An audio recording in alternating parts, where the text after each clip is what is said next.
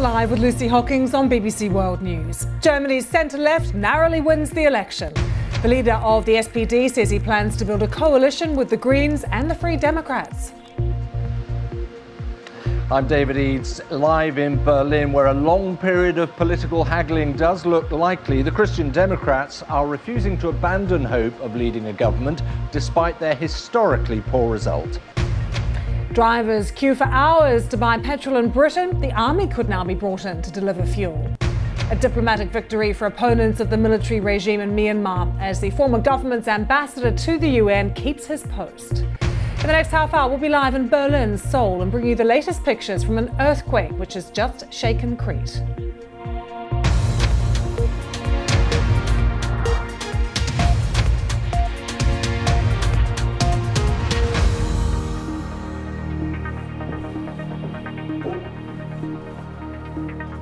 We start in Germany, where the centre-left are claiming a narrow victory in the tightest election race in years.